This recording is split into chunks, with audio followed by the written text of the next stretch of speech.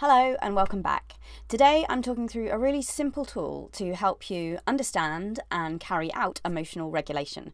It's called the window of tolerance and you can use it with anyone of any age. You might want to adapt the language a bit if you're using it with tinies, but generally I find that they can understand it pretty well. Okay, so the window of tolerance works on the basis that every day, each and every one of us, our mood, our feeling, and how things are going is kind of always going up and down and up and down and up and down. That can be due to internal factors, so things that are happening with us, sort of anxieties, hormones, different stuff going on inside. It could be stuff that's going on externally, so a conversation you have with someone, feedback you get about something, traffic jam, all sorts of different things. So there are different things that can impact on how we're thinking and how we're feeling, and those can be both positive and negative.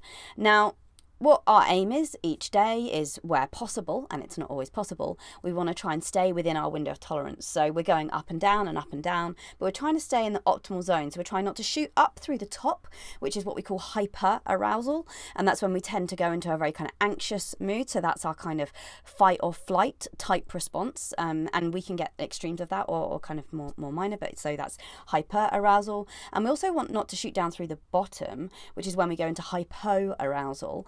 And that is like our kind of freeze response, and that's our more sort of depressive, low mood, lacking motivation type response. Now, in order to try and stay, as so far as possible, within our window of tolerance each day, there's kind of two key things we can do. One is to begin to get a better understanding of what impacts on where we are within our window of tolerance. So that might mean then we're going to try and avoid things, we're going to try and manage them differently, that we might, for example, if something makes us highly anxious, that we build in a little bit of a breathing space for ourselves after that, for example. And the other thing we can do is to think about how to respond quickly if we feel ourselves either tipping out into hyperarousal or out the bottom into hypoarousal. So in order to respond in that way, then we're going to want to think that what works for me, or if you're working with someone else, obviously what works for them, in order to calm. So if we're shooting up through the top, what can I do right now in this situation that will help me to calm and try and stop me shooting up through the top there? Or if we're worried that we're going to shoot down through the bottom and go into hypoarousal, that depressed, lacking motivation, then we're going to think, what might help to activate? Now, this is really personal, so this isn't really one where I can just tell you the answers. You have to brainstorm it out for yourself. You need to try it out, journal it, see what works and what doesn't. But some kinds of things that might work are, so for me, if I'm going into hyperarousal, which is a place I tend to go often, that can be because I'm getting highly anxious. That might be because I find social interaction really tough. So I might do things like take a break from social interaction. I might do something mindfully. I might eat mindfully, drink mindfully, go for a mindful walk. I might do some breathing exercises. I find things like the box breathing to be really helpful. I might colour. I might stroke my dog. There's lots and lots of different things I might do to try and help me to calm if I'm feeling anxious. On the other hand, if I feel I'm dipping down into that lack of motivation where I just want to curl up and hibernate, and that also happens quite often, then I would be thinking what might activate me. Sometimes it's similar things. I tend here to think of the five senses as my first go-to. So I'm thinking about what can I do to arouse myself in terms of the senses. So what are things that I can look at that will activate me? What are things that I can smell? Smell and taste are really great ones here. So if I'm at home, I might jump in the shower with like a lime or a mint shower gel. I might brush my teeth. I find the taste of mint really good. Sometimes I find things like chili good, stuff like that. And then sound can be a good one too. Again, we can use that to calm if we're anxious. Use calming music, or activate some kind of happy, uplifting type music can really help.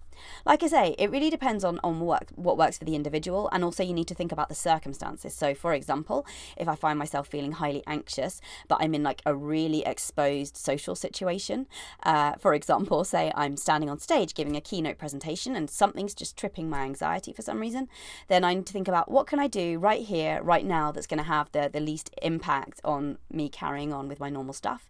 And usually there it's just literally a case of me just taking a moment, taking a deep breath, maybe asking colleagues to discuss something for a moment or two while I gather my thoughts, and then stepping back in.